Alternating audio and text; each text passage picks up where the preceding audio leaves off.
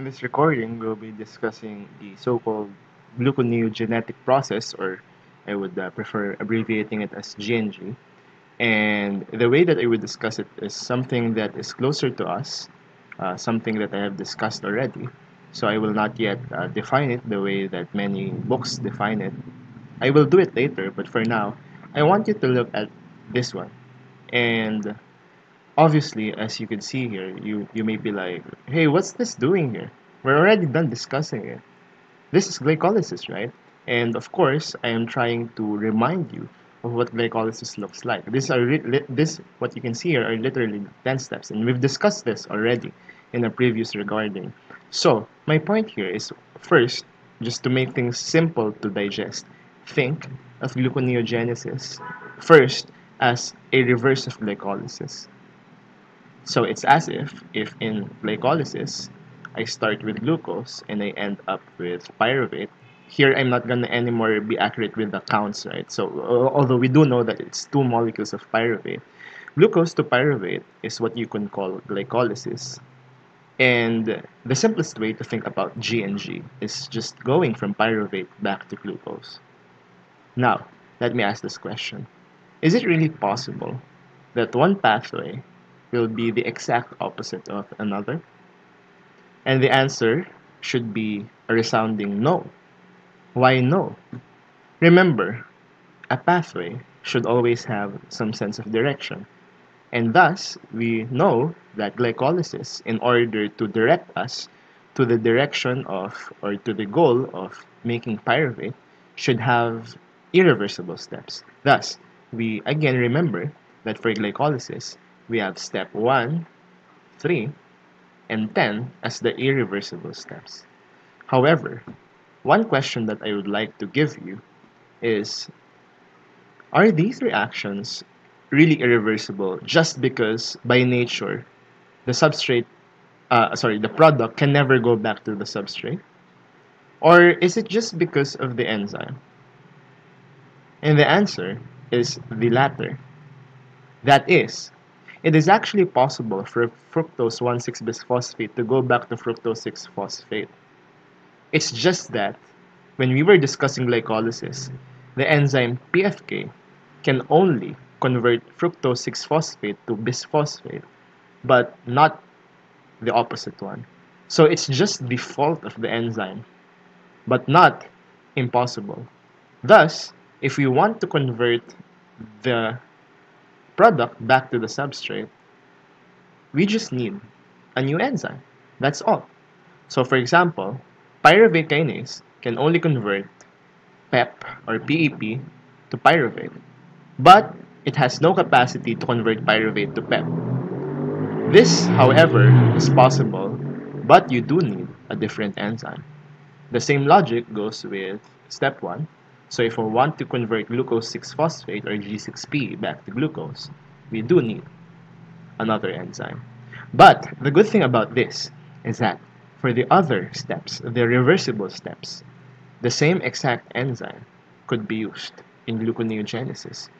Because, for example, in this case, phosphoglucoisomerase can convert G6P to F6P, but of course, this arrow clearly states that you could use the same exact enzyme to go in the direction of gluconeogenesis, or the opposite direction.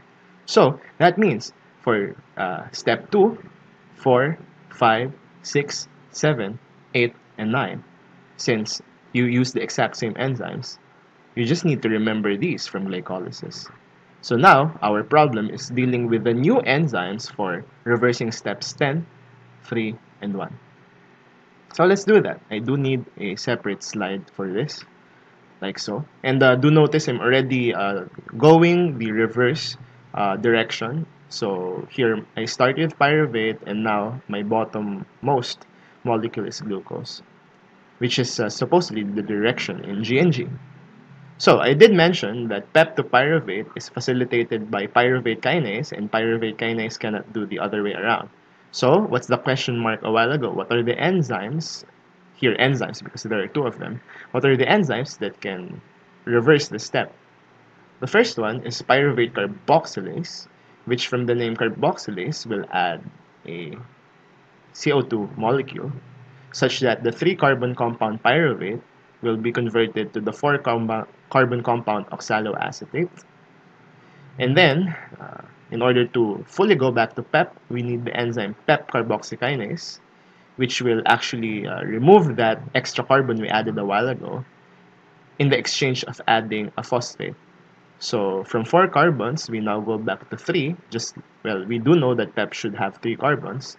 And oxaloacetate does not have a phosphate. Phosphoenol pyruvate has. So that's hopefully gonna give justice to the name PEP carboxykinase. Yeah, and after step 10, this is step 10, right? The remaining steps, these are actually steps 9 to 4 are reversible. So again, I did mention that you just need to remember the enzymes in glycolysis for this. Now, once we reach fructose bisphosphate, if you want to make it fructose 6-phosphate, this is step 3. And we know that the reverse process is facilitated by PFK. The enzyme, so this is a new enzyme, the enzyme that could do the reverse of what PFK does is called FBPase, or fructose bisphosphatase. This is very convenient because as long as you remember what this means, which is fructose 1,6-bisphosphate, the enzyme is basically just adding the suffix ase, and you're done. So the name of the enzyme is fructose 1,6-bisphosphatase. After that, you get the F6P, and F6P to G6P is a reversible step. So the same enzyme you memorize for step 2 in glycolysis is going to be used here. And then finally, this is step 1. So we know that glucose to G6P is facilitated by hexokinase, and hexokinase cannot do the other way around. So the new enzyme that can do the opposite direction is called G6-pase, or glucose 6-phosphatase, which is, again, easy because as long as you remember glucose 6-phosphate, just add ase, then you have the name glucose 6-phosphatase. Now, in that case, you would actually notice that the name of these enzymes end in phosphatase. So when you do encounter an enzyme that ends in phosphatase, they are enzymes that remove a phosphate. No wonder. Remember, in fructose bisphosphate, you have 2 phosphate molecules, right? And then after this phosphatase acts on the molecule, you now just have fructose 6-phosphate. Only 1 remains. Or when you had G6P, there's 1 phosphate. After G6-pase or glucose 6-phosphatase acts, you now have glucose without any phosphate. So hopefully that also puts the logic to their name. So we just need to remember 4 new enzymes to reverse pyruvate back to glucose. This, and this. Now, before I proceed to other things I want to mention, do note that this is a very special enzyme because glucose 6-phosphatase in humans is expressed only, well, not only, but primarily in our liver, around, well, references say around 90%, wherein most other organs and cells in our body do not have this. Thus, if other organs do not have this enzyme, those organs don't have the complete set of enzymes for GNG, so they do not perform GNG. So what I'm trying to say here is that in our entire body, the one which performs majority of gluconeogenesis is the liver. Actually, a little bit is done by the kidney, but by including the kidney, this is almost like 100% already. So no other organ except the kidney, and especially the liver, can perform what you are seeing right here. Now, I did mention a while ago that I have not yet written or mentioned the actual process or definition of GNG. So how do textbooks often define it? They define gluconeogenesis as the conversion of non-carbohydrates to glucose. So in a sense, it's like your starting point is something that is not a sugar, and then the end point is a sugar. So if you go from not a sugar to a sugar, basically you can think of this glucose as brand new, right? Because it wasn't a sugar before, now it is. That's why in the first place we call it gluconeo, because it's as if your sugar is brand new. And thus, we have to respect the fact that when you say non-carbohydrate, it's a very broad term. Pyruvate is one of them, but it is not the only example. So, for example, a while ago, I told you, imagine gluconeogenesis is pyruvate back to glucose. It's just one possibility. But there are other possibilities because there are other non-carbohydrates. So what are those? As you can see, the other non-carbohydrates include amino acids, glycerol, and even lactate. So first, let me tackle amino acids. Of course, we know that amino acids are the building blocks of proteins.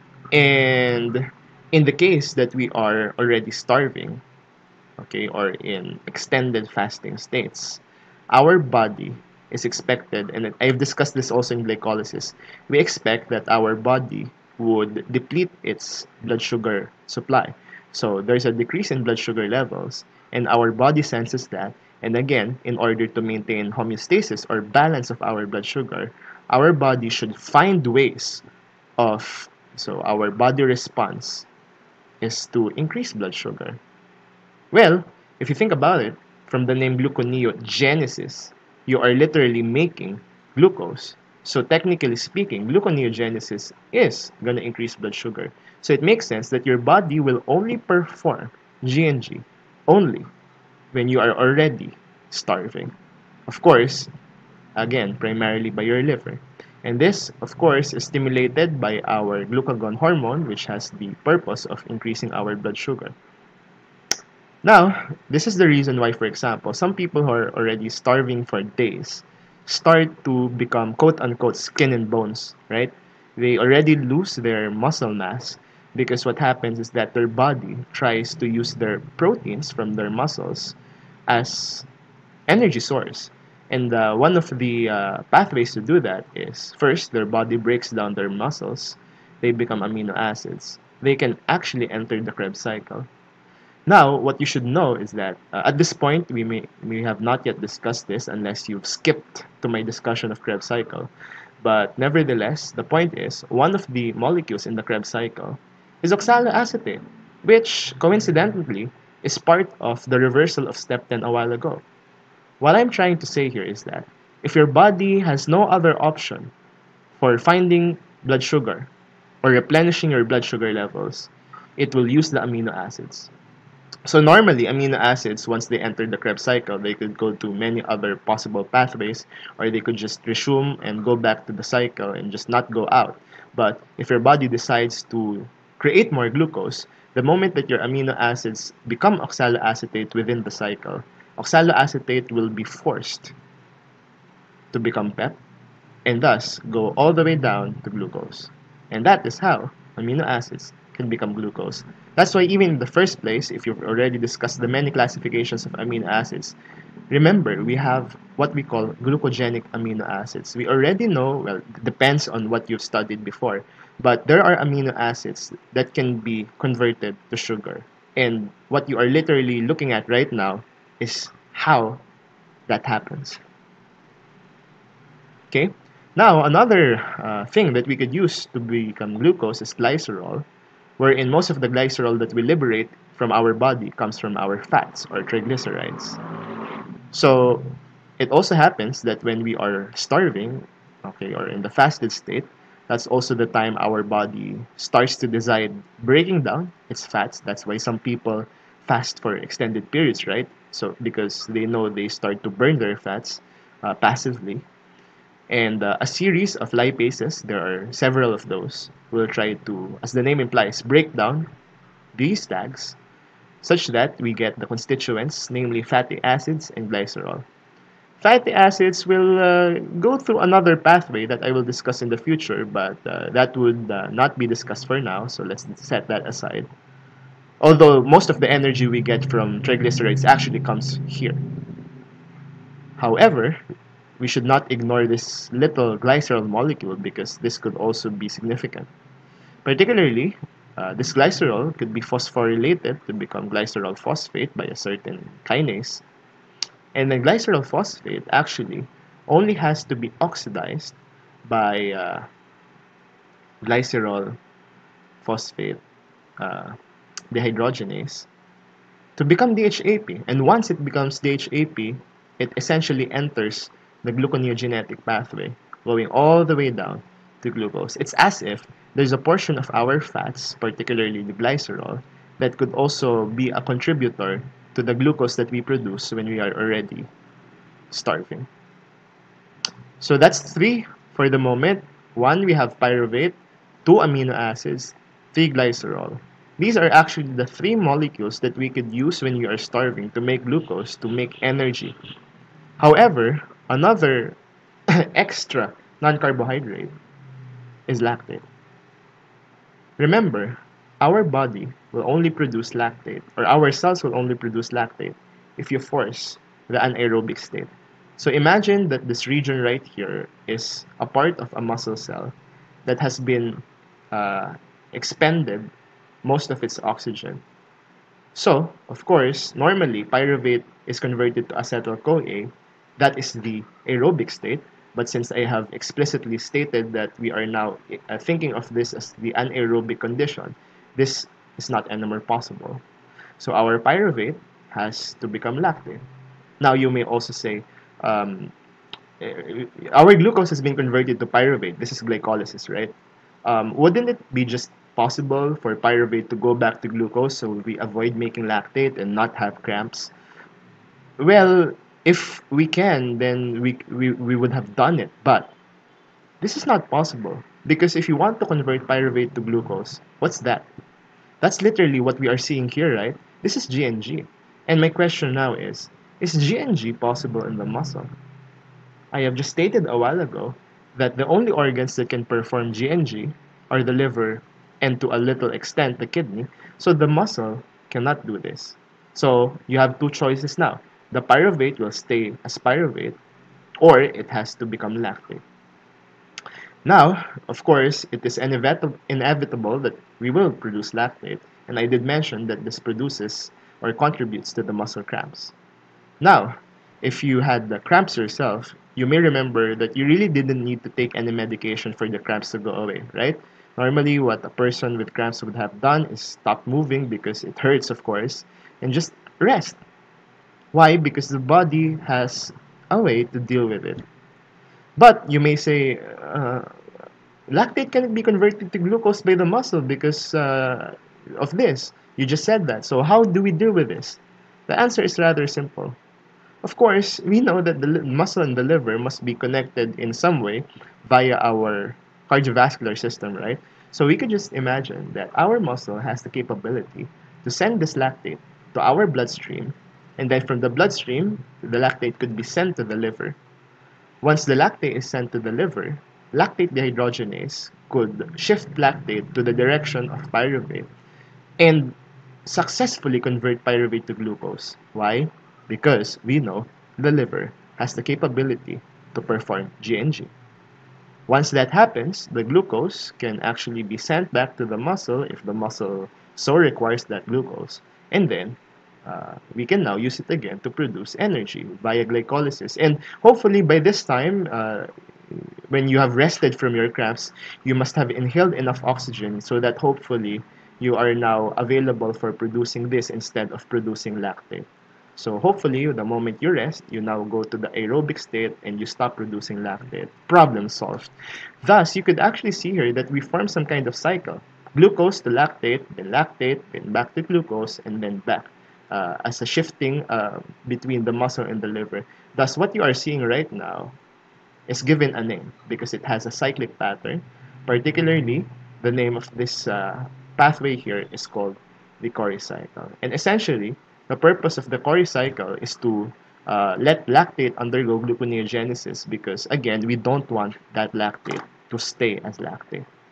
So, again, what are the non-carbohydrates for gluconeogenesis? 1. Pyruvate. 2. Our glucogenic amino acids. 3. Glycerol from our fats. And 4. Lactate in the case of anaerobic states.